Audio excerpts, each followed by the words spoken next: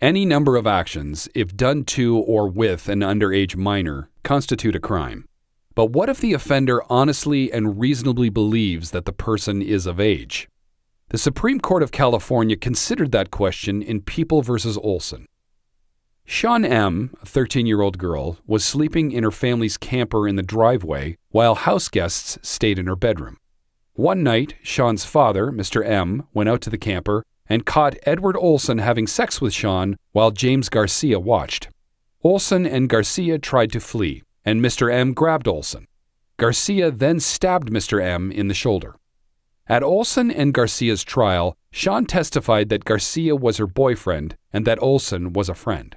But that night, Garcia had somehow gotten into the camper and threatened Shawn with a knife. Garcia said he'd stab her if she didn't have sex with Olsen. Shawn resisted, but Olsen proceeded to have sex with her, during which her father walked in. Garcia's testimony differed.